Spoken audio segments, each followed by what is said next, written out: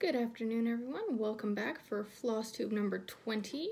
Today is December 16th. It's a Monday afternoon, and I was looking at my schedule, and I'm actually off every Monday until the end of January. Okay, I work one Monday. Something. I'm mostly off Mondays, so I think I'm going to film Monday afternoons while Thomas is at work. That way the house is quiet. And I forgot to shut the door again. So, we will be assisted by Isabella today. Gonna start off with, I don't know, I didn't really plan this. Let's go with 2020. I mentioned in my last video I was gonna do 300,000 full coverage stitches next year. I've amended that a bit. I'm still aiming for 300,000, but I have that set as 225,000 out of 300. I want to aim for full coverage. The rest can be on other projects. That just gives me a little bit more wiggle room for a break. You'll see in my WIPS that I hit a project and I stopped stitching for days because I just wasn't feeling it and I needed a full coverage break. So it'll allow me breaks and it'll allow me to do challenges in all the challenge groups because, you know, who doesn't love the challenge groups? I'm addicted. I do them all. And I go through phases where sometimes I'm like, meh. And then, like, today I want to do every challenge in all the groups. So I think it's kind of nice to have Mondays off because they all start Monday at midnight or midnight, whatever their time zone is. So, yeah. Gonna still aim for 300,000, just giving myself a little wiggle room on what I'm working on. Because I was typing up my WIP list, and I have so many projects I want to work on. I want to work on all the full coverage too, but I have so many other smalls, and if I only did full coverage next year, I might not get any finishes. She's like a boomerang. I put her down here, she comes back up. It's a never-ending cycle. Our desk is a big T-shape, so you're currently filming from in front of my computer monitor, and then Thomas's is mirrored, so his computer's over there, and then we have a big desk between us too, so I get lots of space, but it's very good for boomerang cats. Yes, boomerang cats. Want to show them some stuff? Are you gonna help me hold some stuff up? And now little one's in here crying too. Look at that. Cats. Something I feel like I was really silly that I didn't show you guys last time. Okay, Bella. Oh, fat cat down. You gonna be good? Lay down, sweetie. It was my big finish over the summer. You guys probably all have seen this on Instagram, but I finished my first Haid, No Smoking, by Randall Spangler. I need more arms, or not to roll my projects. I finished him, I believe, in July. He looks absolutely amazing. I plan to get it professionally framed. It's a gift, but it's not going to be given for a while, so I got time. It still hasn't even had a bath yet. But yes, that was my big finish over the summer. I've had a few small finishes, like I finished hands-on design months, the Hello There.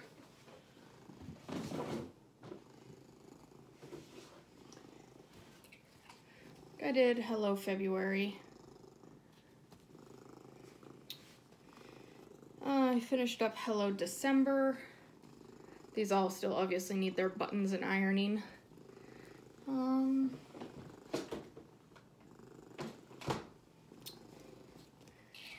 Hello April.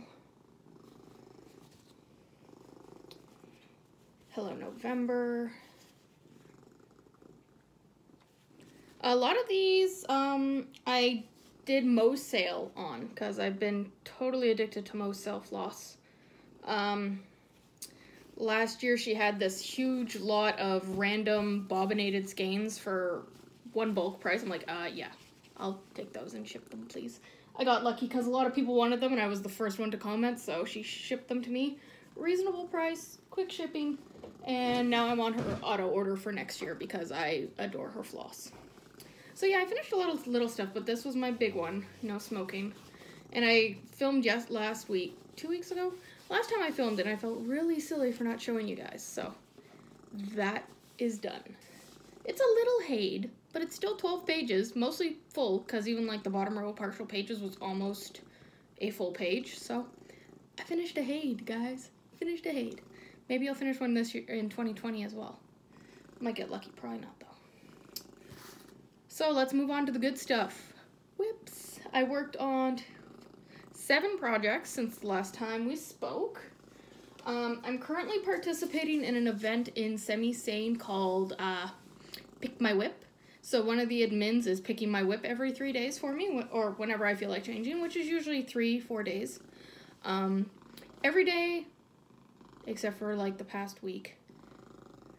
I stitched, and I was doing great, and then I hit Ninja Dragonlings, and I lost all desire to stitch. I don't know why I love that project, but it's a max color, so it's like, let's do 5 stitches of this color, 6 stitches of this color. And so you're stitching all night, and you only end up with 120 stitches, and it's like, what? Because normally I do like 250, 300 an hour, depending on the project. So doing less than 200 in an evening of stitching is just, it drains me. So I stopped stitching for 3 days, spent a lot of quality time playing with my Xbox, which is great because it's highly neglected. So I started stitching again 2 days ago when the new Magical Stitches stuff showed up. I'm like, oh, now I have to stitch because I'm super excited for 2020. And I haven't started working back on Pokemon yet. Yes, we're gonna show them. You wanna hold up your end? Yes, I talk to my cats. I have full-on conversations with them. She's been in a I need to be on you kind of mood the last few days. So I haven't been working on Pokemon every day, but since the last time you saw it, I've done about 2,000 stitches. Yeah, I know, it's black and white like you. So I finished up this row here, and then I started in up here. I think I have about 2 and a bit more rows to go. So we're getting there. We're getting there. Robin, you're gonna go down. She's trying to climb me right now.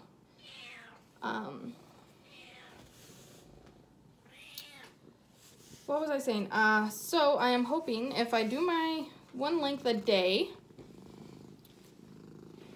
I should be done all the black sometime in January. And then I can move on from there. I'm not sure how I'm gonna work the rest of this. I might just like start color completing bottom up just for simplicity, because it is massive and it is hard to hold. So yeah, I did about 2,000 stitches on that. I plan to do my strand today on it. I also have it fitting into some homework stuff, so that's good. Next up, another thing I realized, I need to label my WIPs because I have about 20 full coverage and they all look exactly like this with random smatterings of colors, and it took me 15-20 minutes the other day to figure out what WIP was what so I could pull it to work on it. So this is Ninja Dragonlings, or see, I got my ninjas on the brain. This is Lil Dragonz Fire. What do you know? Haid. Artwork is Sheena Pike. I did about 1,100 stitches on her. I did show you guys this last time. So her horns are really coming in. And I did a lot of work in this area on the tail. That's a lot of really bright pinks I was not expecting, because she's very red and brown. And got some wing curly cues going on. She is super fun to work on. Let me see. I'm tracking my stats on these because Pattern Keeper is amazing. I am currently sitting at 3.24% complete. And I'm currently working on the colors with 200 stitches. I don't sort by most to least because there is no way to do that with a floss list in Pattern Keeper. So I just skim through, and anything with 200 and some stitches I do in numerical order down the list. So I might do a color with 290 stitches, then a color with 210 stitches. I just block it into the groups of hundreds. So when I start off, like Ninja Dragonlings, I'm in the colors under 100 stitches, this is my least favorite part of a project. When I get into the 500-600s, that way I do 1 or 2 colors an evening and I feel like I've done something. I get a color completion and I get a good stitch count. That makes me feel accomplished. It's just so many of my projects are at the phase of less than 100 stitches because I went nutty on Mania and started a ton of stuff. And so they're all kind of at the same phase, so hopefully I can get a lot of them out of this under 100 stitches phase, because it's rough. It's rough. I know. And it was so rough I considered parking, which, if you know me, I don't park. Love looking at it. Like, the people who do park, freaking amazing. I love how it looks, but I've tried parking on small full coverage, and it's not me because I can't wrap my brain around, well, I'm putting the thread here to start the stitch. Why am I not doing the stitch? Like, I'm a cross-country stitcher. I'm a color completer. I like getting that color done and back in the bobbin box and not having to touch it again. That's how I stitch. That's how I've always stitched. Even when I was a little kid, I always liked to get all of one color done. And then I could wrap my thread back up, put it away. And that has translated into me being an ECC stitcher. Next up, big one, which was all colors under 100 stitches, so, you know, progress is going to look phenomenal on this, is Amazing Animal Kingdoms, Amy Stewart. This is regular size max color. You aren't going to be able to see it all, but so I did a lot up in this corner. I think this is where the gorilla is. A little bit of jungle scene coming across. There's a lot of blue here. I did a lot in this corner.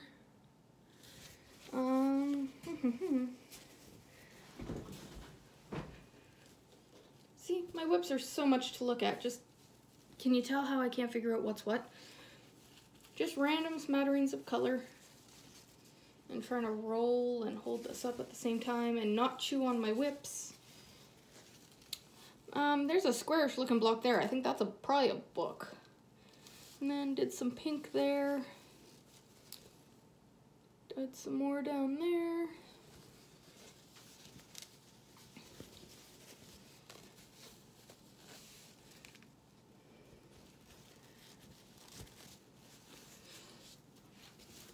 I almost need like a board to hold this stuff up on, especially these big ones. Yeah, so it looks like absolutely nothing, but I promise you this will be Amazing Animal Kingdoms when it's done in about a decade. I did 1,456 stitches on this, so probably about 20 completed colors, which is awesome. I am currently sitting at 0.48% done, 0.5%. Woohoo! And I am still in the stitch colors that are 100 and some stitches. Last big whip is the infamous, or I talked about it way too much today, Ninja Dragonlings. Not as massive as Amazing Animal Kingdom. I felt like this whip was bigger. That's why I kept looking at it saying, no, that's not it.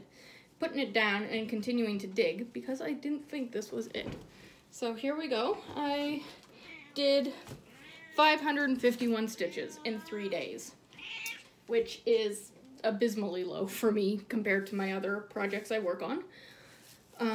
But this is a pretty extensive, like, I get a lot of colors with 4 stitches. And all 4 stitches are on 4 different pages. Like, really? So, Isabella, lay down or go.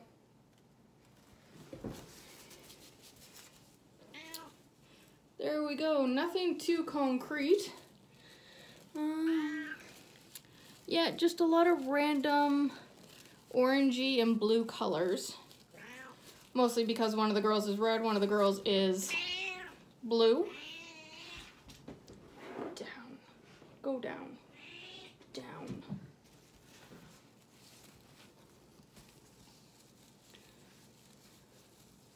I actually did a lot in this area here. There's a lot done there, there's a lot done there. These are actually the eyes on one of the dragon tattoos. That's really cool. And not a whole heck of a lot at the bottom. Where most of the stitches are is in like the areas of the girls' faces and hair, so it's nice to see that their faces are probably going to be one of the first parts that pop out. And really, guys, next time remind me to lock the door because they're pests. Next thing I worked on full coverage wise, I pulled out Museum Shelf. I know you guys just saw this recently, but I did this little speck of orange right here. Magical Stitches had a challenge to do twin projects. So I was already working on Animal Kingdom, so I decided to pull out another bookshelf. Yes, because we all need multiple bookshelves. So I worked on Amy Stewart Museum Shelf. Then Isabella.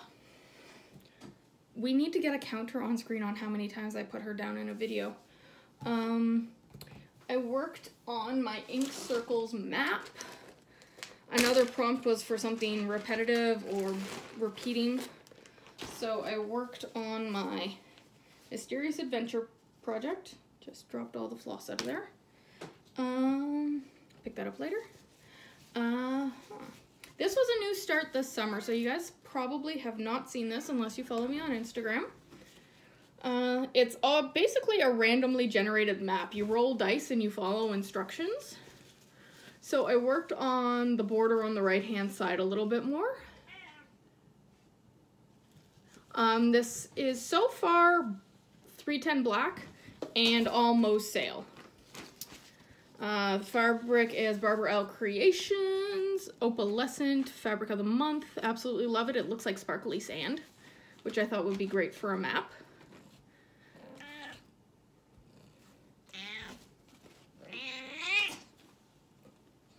And she sounds so upset when I put her down, like she thinks this is gonna be the time she lets me stay up. No, it isn't, Bella. And the only reason she's up here is because I'm talking. She gets like that too. If I talk on the phone, she freaks right out. Yeah, excuse my reach. Had to pick up that thread before a cat decided it was a toy. And now the last thing I am working on, which is very seasonal, is my Santa's House by Tiny Modernist.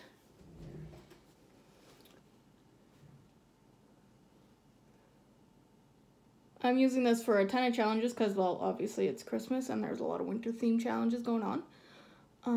It's my only Christmas whip, so having a lot of fun working on it this time of year. This is the first time I'm actually backstitching as I go. I don't mind backstitch. I don't dread it or anything, but I was always taught leave your backstitch till the end. But that darn snowman was just too cute, and I had to backstitch him. And then I decided I was done the sleigh and everything in it, so I started backstitching that. And now I am working my way kind of up on an angle, like I'm completing, kind of going like this. I'm going to start working on Santa in the top because the challenge is final design of a collection, so that was the last part of this released. So I'm going to do that for Magical Stitches today. Probably do the rest of the homework today because, you know, I'm off and day off. And I have a really crap shift tomorrow, so I'm making the most of my day off by not doing anything productive other than stitching because I know tomorrow is going to suck. But, you know, we'll get through. Going to the gym after work, I'll be okay. Going forward, rest of December plans, just gonna keep up with letting Semi-Sane pick my whip. Probably after Santa's House, I'm gonna switch back to full coverage. Maybe some that are a little less mind-numbing. I'll give her choices of ones that are a little further along so I can actually see some progress. Then on December 26th, 12 Days of Hade starts, which is another group I'm in. The premise is 12 new Hade starts in 12 days, which no, I don't need 12 new Haid starts. I don't even have the fabric for that, and 123 Stitch has been out for like a month, so no worries there. I'm not doing 12 starts, but I do have 13 current Haid WIPS, plus 2 that have fabric that I intend to start. So it's going to be 15 days of Haid for me, but basically every day I'm going to spin my Tiny Decisions, let it pick a WIP, and then remove that WIP from the rotation, because I don't want to pick the same one twice. I want to work on all of them. So I'm thinking I might do a bit more of a vlog style starting at the end of December after Christmas, so I can actually point to you what parts I actually got done every day, because 2 weeks later I'm not going to remember what random blue blob I stitched. Being honest here, that's the joys of extreme cross country. Don't remember what I stitched. It's all confetti at this point in my life. And also on December 26th, super excited to be starting this because we have been waiting forever. The initial plan was I was going to start it when I was in Scotland, but we had some fabric issues, so. Mirabilia Woodland Goddess. I know, I'm such a Mira stitcher now. I got 2. I have her fully kitted up. I am doing her on this beautiful, beautiful 32 count Mercedes Lugana.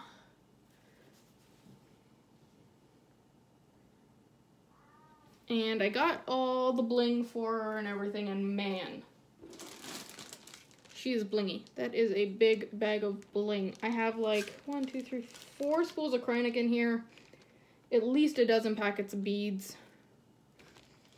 And I also splurged and got the 2 Karen, what are they? Water lilies, which are just gonna look so nice on this fabric. I cannot wait for the 26th. I did pick up a shift though, because I can't give up holiday pay. But after my shift, it is all Woodland Goddess. So yeah, if you would like to join us, there's several of us doing it. I think we're hashtagging it Horny Goddess Sal. I'll double check on that. I'll put the hashtag up here. And if I just made up the hashtag, we're gonna go with Horny Goddess Sal. If you guys are doing this project with me and have a problem with that, let me know. We'll change it. So, thank you everyone. I hope to see you next week for another update on what I've been doing. If not, Merry Christmas, Happy New Year, and hope you guys find some stitching time and all the holiday craziness going on. Thank you everyone.